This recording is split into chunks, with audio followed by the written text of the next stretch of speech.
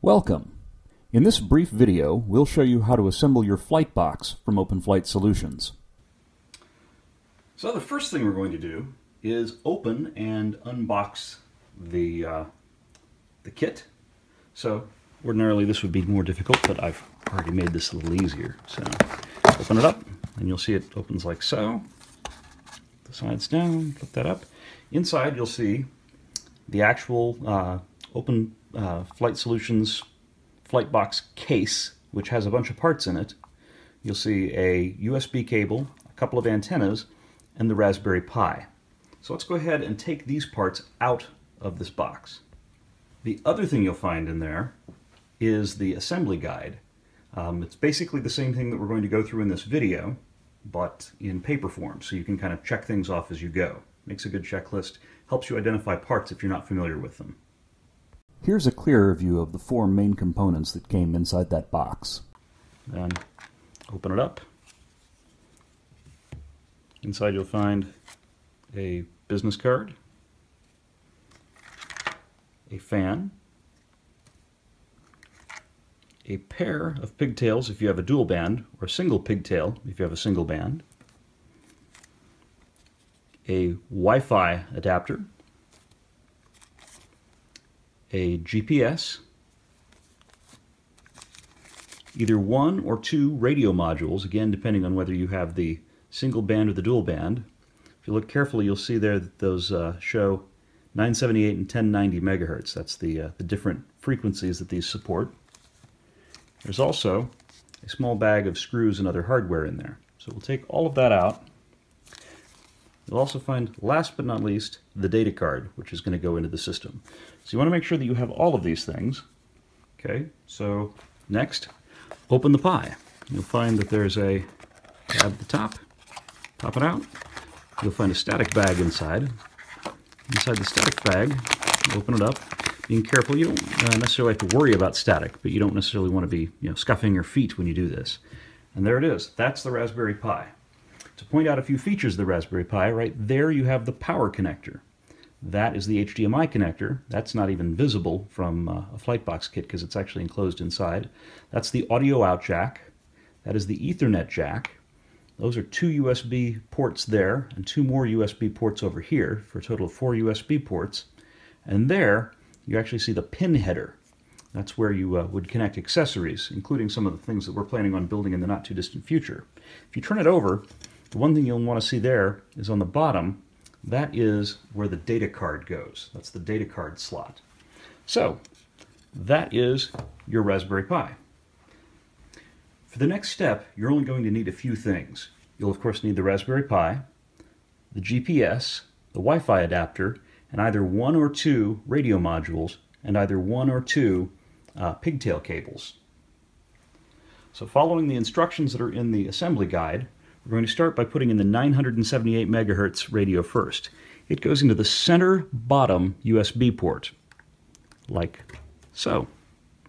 Next, get the 1090 megahertz module and plug it into the bottom right USB port.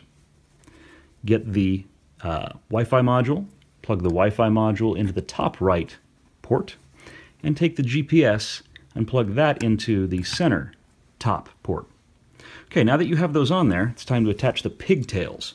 We're going to put one pigtail on each one of these radio modules, and you'll see that there's connectors here and here for them. We're going to start by doing the one that's on the outside here, and that's going to go to the 1090 megahertz. So plug that in, and then route it so that it goes back through, and see how that's connected, so it's sort of laid in between that USB tower and that Ethernet port. That way it gets over to the right-hand side.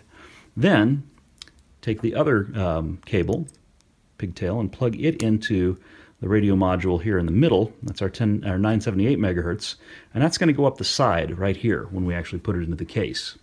So taking a look at it again, hold it up a little closer so you can see. We've got our 1090 and our 978 megahertz radio modules with their cables. 1090 routes like so, 978 routes like so, and you'll see how that fits in when we put it into the case. Next thing you'll want to do is turn the Pi over, and you're going to take the data card. Make sure that it is facing so that the metal stripes that you see there are actually facing towards the board, slide it in, and you'll feel it click into place. You can unlatch it and latch it, and you want it latched into place, because that's where it needs to be in order to boot up, because that's basically the hard drive for this thing. So there we go. This assembly is done. All right, the next step is going to be to install the assembly we just put together, the Pi and all of its parts, into the case. Now if you look, you'll see that there are 4 little screw points in here, and those match up to the 4 screw holes that you see here, and here, and here, and here. Now when this goes in, it's going to go in at a bit of an angle because we've got to fit our audio connector, our HDMI connector, and that power connector into the spots that you see here and here and here on the case. So lay it at a little bit of an angle, keep the cables up out of your way, set it down, and it should just snap into place. You shouldn't have to use any real force. It'll lay down if you get it lined up right. The next step is to put the screws in to hold the Pi in place. To do that, I'll highly recommend a small Phillips screwdriver with a magnetic tip. And we're going to use these small black number 440 panhead screws.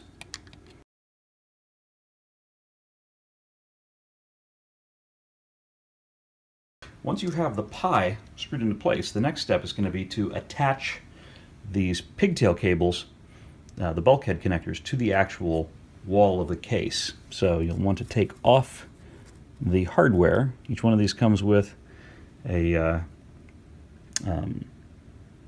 lock washer and a nut. So you'll take that off of both of these.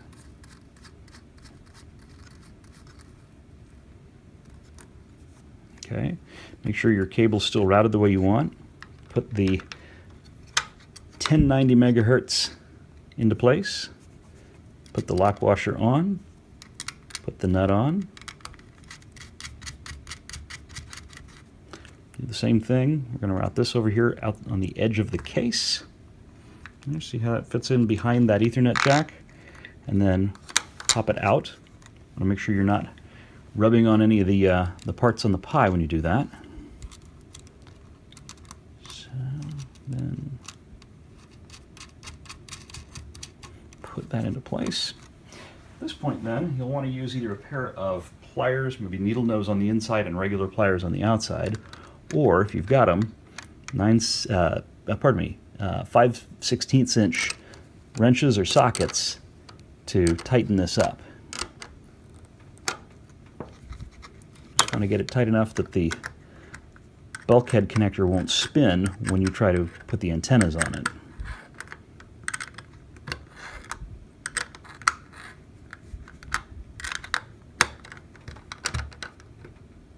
There we go. Done. Now, the next thing we're going to do is we're going to put the fan on. To do that, take a quick look at how this sets up. Notice that that lines up with that. So we're going to see how the fan sits. We'll open this up the way it's actually going to be in production and take the fan. And you'll notice that the fan has the sticker on one side. You're going to want the sticker to be facing down because air goes out through the fan. So there we go. You can see how it sort of sits on there. Take this and take one of our long number 440 screws and pop it through.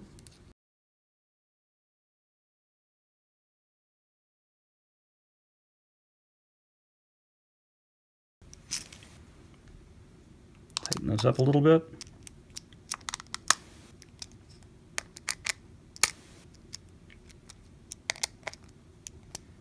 There you go. Now notice, you might want to put a dab of Loctite, or perhaps even just a drop of super glue on each one of those 4 points. Now the next thing we're going to do is hook it up to the pin header on the Pi. So we'll turn them both this way so you can see. And if you look at the Pi, kind of hard to see here, but you'll see that there's 2 rows of pins. There's the ones on the middle and then ones up against the wall. We're going to use the ones up against the wall here, And we're going to skip the first one, and we're going to connect it to the second pin down. We're going to put the red on that second pin and the black on the third pin on that wall. Take a look at the diagram in the assembly guide for some instructions there. So,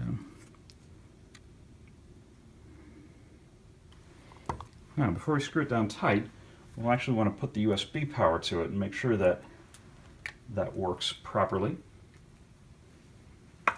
So take the USB cable, make sure you got it the right way, then plug that into power.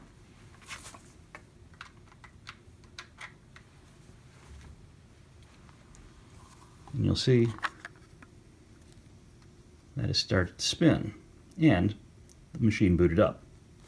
Now the nice solid red light, the green flashing light there indicates that it's going through its boot cycle. And if you look here, you'll see there's a blue blinking light, and that indicates that the system has actually started acting as an access point. So go ahead and close that back up. We'll turn it off.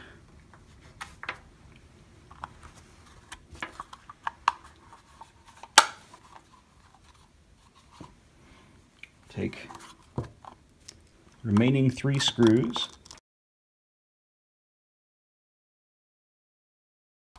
Okay, once we've got that done, the only thing that's left to do is the antennas. And if you'll remember, when we put this together, we put the system so that the UAT antenna, the 978 megahertz antenna, came down this side, and it's right here. The UAT antenna is the one you see here with the yellow top, yellow lines on the top. So we'll attach it first, make sure that it's rotated so that it's can fold up, then attach the 1090, also making sure it can fold up, and there you go, a working flight box.